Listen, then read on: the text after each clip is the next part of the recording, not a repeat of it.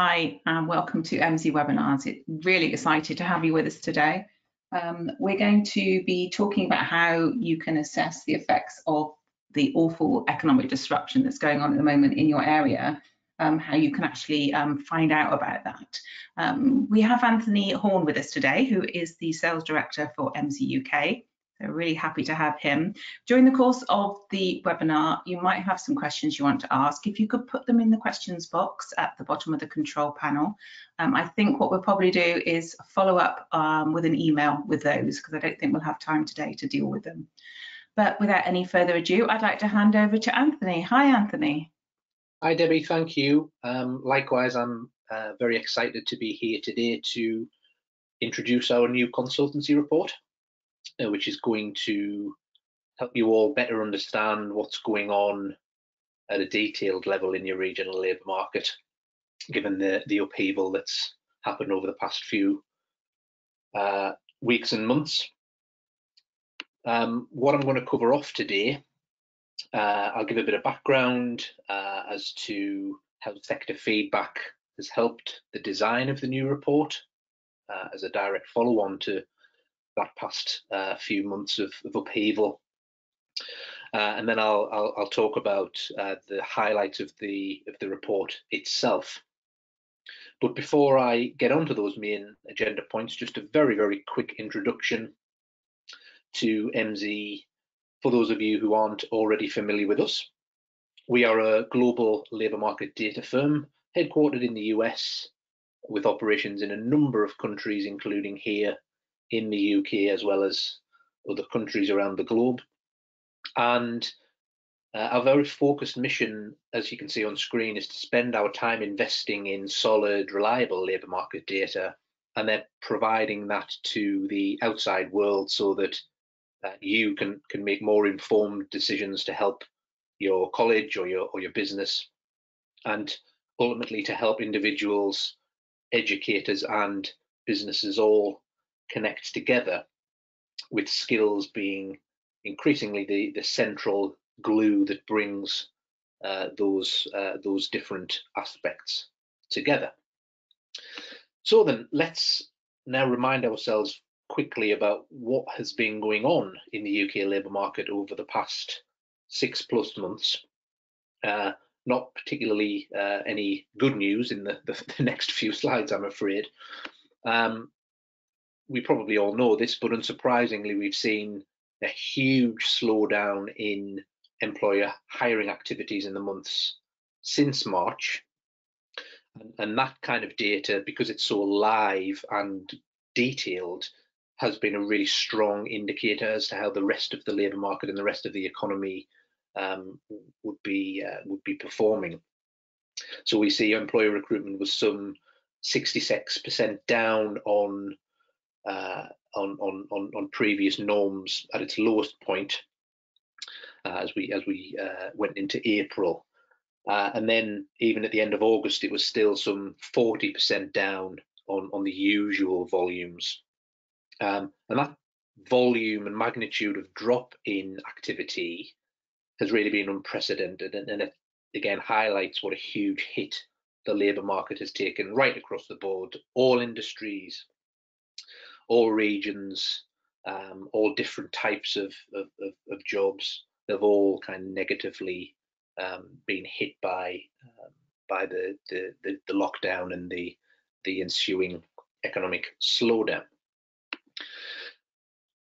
I'm also sure that you all are fully aware of the huge number of workers that have been furloughed right across the UK labour force, and that hit a high point of more than a quarter of all workers across the UK at one point, and indeed more than a third of all workers were furloughed in some regions at one point. And I think the big question when it comes to furlough is actually what happens when the scheme and any follow-on schemes wind down and come to an end. Again, looking at this past few months that we've all gone through, we've seen a significant rise in the total claimant count data, and also a rise in the job seekers allowance claimant count data, neither of which are a measure of total unemployment in the UK, but they are a significant subset of that unemployment.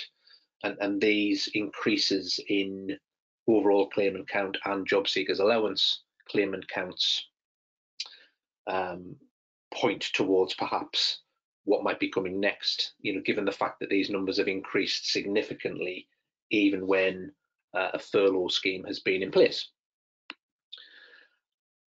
So that's the really bad news out of the way. Let's get a bit more positive from this point onwards. In the midst of those kind of huge labour market impacts that we've just kind of highlighted there, I want to turn now to why we've developed our new consultancy report. And a big part of that has been direct feedback from leaders across the sector itself. And we all again know that there's loads happening in the FE sector right now. There are various initiatives, those that are badged under the Skills for Jobs umbrella, various other flexibilities, various funding announcements, which I'll come back to. Lots of that flying around. And then that's all kind of set alongside this time of the year, so this time in the calendar when there needs to be some form of business as usual for the FE calendar, in the sense that students have been enrolling and kind of expecting to start their course in the autumn term, as they always would. So a real challenge for the sector and everyone who works in it and around it. Now, most of the conversations we were having at Emsi with colleges and college leaders earlier in the year, through the late spring and summer months, were about the big challenges around the physical estate. So things like the big switch across to online provision, and then how to manage social distancing when students of all different ages and different courses were going to be allowed to return back into college and back into other buildings. But it's been noticeable, I think, in the last 3 weeks or so, that the conversations I'm having and colleagues at Emsi have been having with people in the sector have really shifted to include a much higher volume of dialogue around regional response and getting provision in line and getting plans in place to help regional response and to help put in place courses and other initiatives that are going to help local labour markets, people and employers. So I thought it would be useful just to share some of the key themes that have been coming out of my conversations over the past few weeks, because that really has helped us to refine the content of our new consultancy report. So just some anonymized quotes directly from those conversations that really kind of I think solidify around 3 very connected themes. Firstly, that many colleges and providers have existing well-established, strong relationships with organisations like LEPs and councils.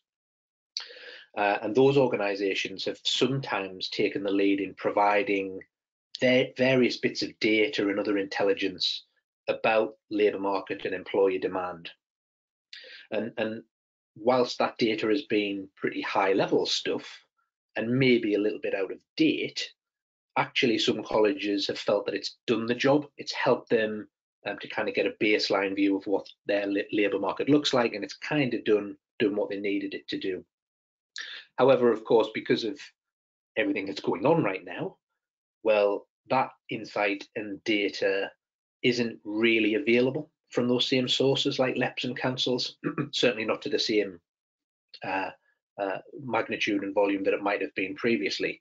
And perhaps more importantly, it really isn't fit for purpose anymore in the current climate, unless you've got really up-to-date data about what's going on at a very detailed level. It's not really going to be massively useful. Then the second kind of key theme that absolutely follows on from that is the fact that college leaders know their local labour markets are being hit massively right now. Of course they do. And everyone who works in colleges knows that, and other providers knows that. But just an example on screen from a conversation I had very recently with a principal in London. Business development teams have been in daily dialogue with local employers in that locality about things that the college might be able to help with in the short term. So it's not like anyone's suggesting colleges are just sitting around doing nothing, of course not.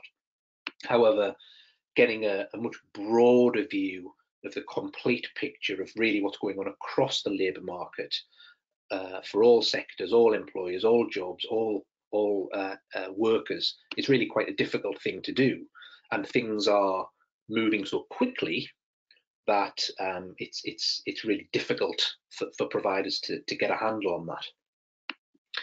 And then thirdly, the kind of the third theme that really came through, and it very much does link to those previous 2 points, is that again, many college leaders have stressed to us that they are working really closely with the LEP and the council and other people to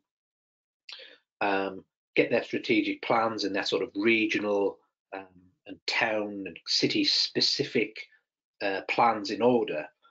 However, perhaps more than ever, colleges and other providers are really going to need to be the leader, the absolute driver of the skills response aspect locally over the next few weeks and months. So getting ahead of the curve is actually a phrase I've heard a lot recently from college leaders and others who work in colleges. So getting ahead of the curve to really understand what's needed locally has been a really, really common thing. So a positive call, I think, there from the sector for more insight into what's going on in local and regional labour markets, which is absolutely in tune with something you'll hear Emsi talking about a lot. That's the importance of localised data and localised insights. And on that very theme, you may well have heard the Prime Minister's speech only this morning, where he was talking about plans to expand funding for adults undergoing level 3 qualifications. And obviously we all await the actual detail about how that's all going to work. But just a couple of things jumped out at me from his speech this morning. Firstly, how often skills was mentioned. I think I stopped counting at the 10th use of the word skills in like the first few minutes of his speech. Secondly, the mention of employers was also very frequent. So in the sense of skills that employers find valuable. And then thirdly, his use of a few specific job examples. So he talked about we don't have enough lab technicians was one specific job example, and I think skilled construction workers was another example he used. So it's a very specific, detailed mention of jobs and skills and employers. Certainly jumped out at me from what the Prime Minister was talking about this morning. So that, I think, points towards why colleges and providers should definitely look to get an absolute grip of what's going on locally, a better understanding of that. What are those relevant jobs and skills that employers are seeking in your area? As an example of that, we can have a quick look here at some data for the West Midlands region and the manufacturing sector in that region, which employs somewhere in the region of 300,000 people, which is a much higher proportion of the workforce than most other regions. So manufacturing is a really highly concentrated, important thing in the West Midlands. And what we see on screen here is a reflection of how that's taken a big hit this past few months. So we're looking at job postings data and how the volume of that activity has really been hit over the past few months. So on the left-hand side here, we see that there were in the region of between 5,000 and 6,000 unique job ads for the manufacturing sector in the West Midlands at the beginning of 2020. And that dropped right away to a low point of around 2,000 unique job ads. And despite a bit of a recovery from that low point, actually at the end of August, the volume was still really, really subdued, down at just above 2,000. So a huge hit to that sector, and a sector that's particularly important to the region. And then on the right-hand side of the screen here, you can see that then reflected in the decline in demand for skills right across the board in that sector across the same time period. So the darker bars there show employer demand for specific skills at the beginning of the year, and then the lighter green bars are showing the demand for those same skills more recently. So kind of significant declines in employee demand for skills across the board. And we see there actually that things like management has taken the least hit, whereas lots of the more technical skills have actually have been kind of hit quite massively, falling by some kind of 50% and more. So in response to all of this then, and that kind of need for local intelligence and a better local understanding, we have developed a brand new consultancy report that's squarely aimed at helping you. As we've heard earlier from some of those sample conversations I've had and colleagues have had with sector leaders, what we want to do is really help you to get a quick, easy to understand picture of what's going on in your region to help you get ahead of the curve. So that phrase that sector leaders were using repeatedly, get ahead of the curve as you plan through the coming weeks and months. And this new report has been designed so that we can turn it around very quickly for you. It doesn't require any data from you, so we can move quickly and get you this information in pretty short order. What's in the report itself then? Well, it has 3 sections. Firstly, we look at what exactly does your regional labour market look like? What have been the most important jobs and skills in the past few years, and what impact has COVID-19 actually had on your locality, on your local and regional labour market? Secondly, how exposed is your local labour market going forward based on how your local industry sectors are set? And then thirdly, what about specific jobs in your region? Which are most at risk? What does the workforce in those jobs look like? And what are the skills that employers in your region are requesting right now? So it's not just the Prime Minister who can talk a lot about skills. Skills are fundamentally important to this report and are really a central element of it. So let me then kind of show you some of the sections of the report analysis itself. So firstly, we're going to be giving you detail on what your regional labour market actually looks like. So what are the jobs in your region from both an industry perspective and also from an occupational perspective, and how does that breakdown of the structural workforce in your region compare to the national average, which is what the red dots on screen are showing. And then which jobs have been driving growth in your region over the past 5 years? What types of jobs are really kind of are being required and requested in your area, and how's that being reflected in job change? And here's that word again. What are the top skills that employers have been demanding in your region in recent years?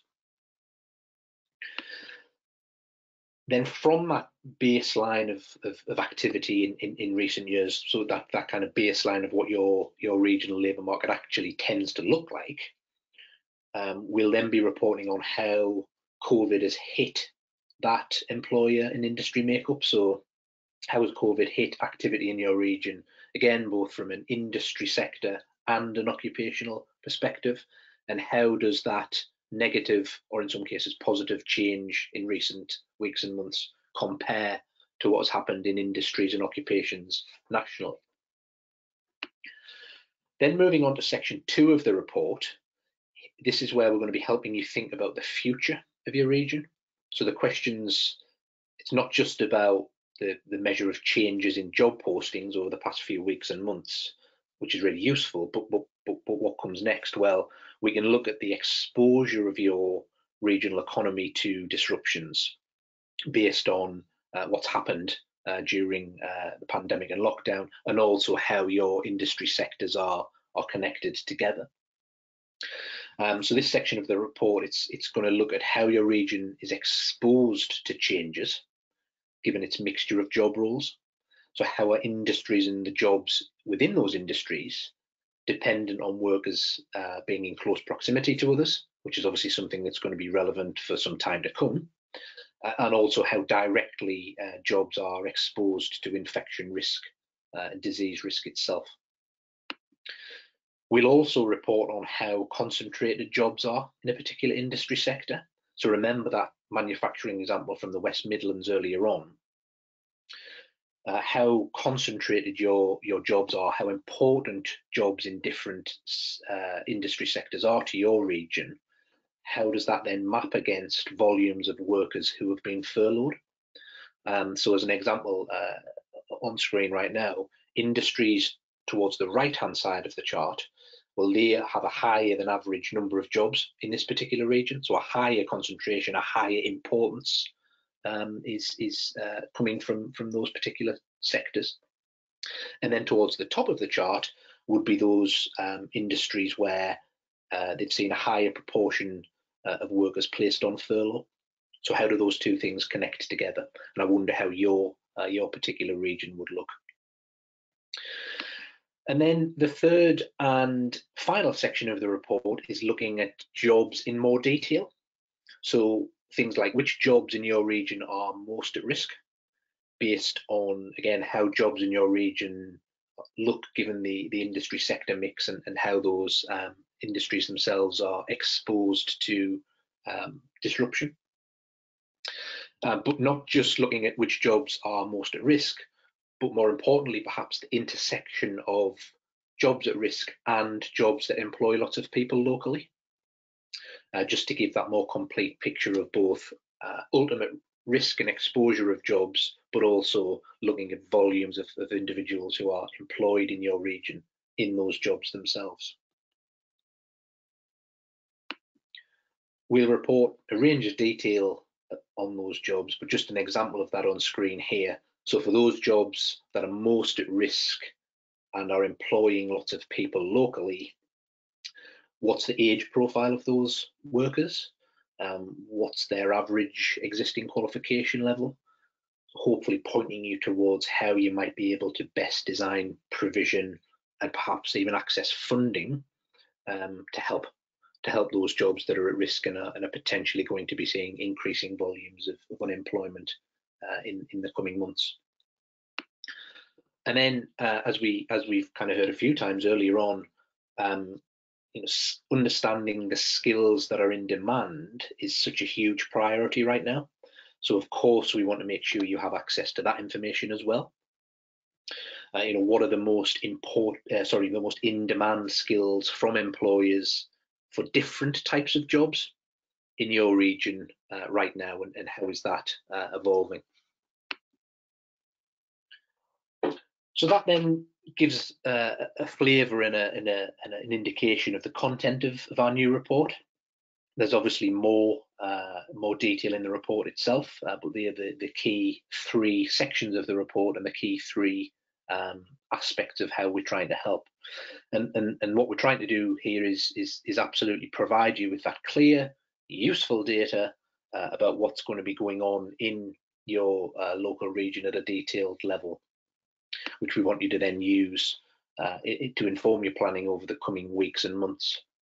Because as kind of demonstrated on screen now, and not to labour the point, because I think it's a very important one, there absolutely will be differences locally. Regional labour markets always operate differently, and the last few months have shown us that that has held true. There will be differences locally going forward, and we want you to be on top of that detail to really plan what's going to happen next, because that kind of regional leadership from you guys as skills leaders is paramount to the recovery. To be frank, I do think there's a potential risk that we all kind of fall into a, well, we need to see what actually happens, or we need to see more detail about funding and other things. We might potentially all fall into that trap, and I don't want us to. I think, you know, the sector has a huge opportunity to lead local communities through the current crisis and beyond, to really help people and employers to really drive and own that skills agenda, using that word again, to really understand what skills are needed regionally, is a massive opportunity, I think, for the sector. And you know, as we touched on, local insight and local understanding is vitally important to that, and it's going to be vitally important to help drive regionally based recovery. So we absolutely want you to get ahead of the curve, and that's what this report is all about, and it's all about helping you with. So that's the end of our 30-minute presentation today.